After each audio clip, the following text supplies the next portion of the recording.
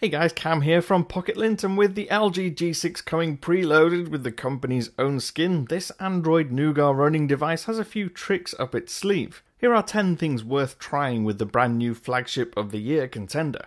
The first and most important tip is app scaling. With it being an 18:9 screen, you need to tell all the apps to fill the entire display.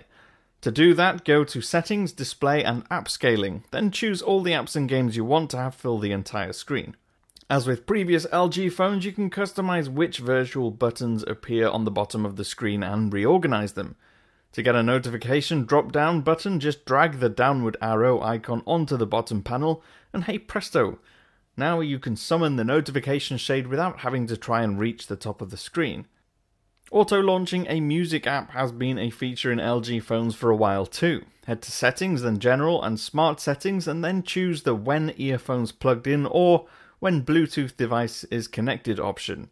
Then select the music app you want to open. Now that app, be it Spotify, Play Music, Deezer, or whatever else, will open anytime you connect your favorite headphones.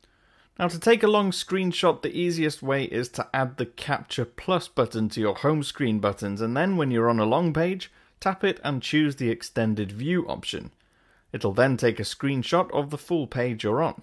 Marking up images can also be done using Capture Plus. Now once you've taken a screenshot, use the options at the top to draw or write over the image before saving or sharing it.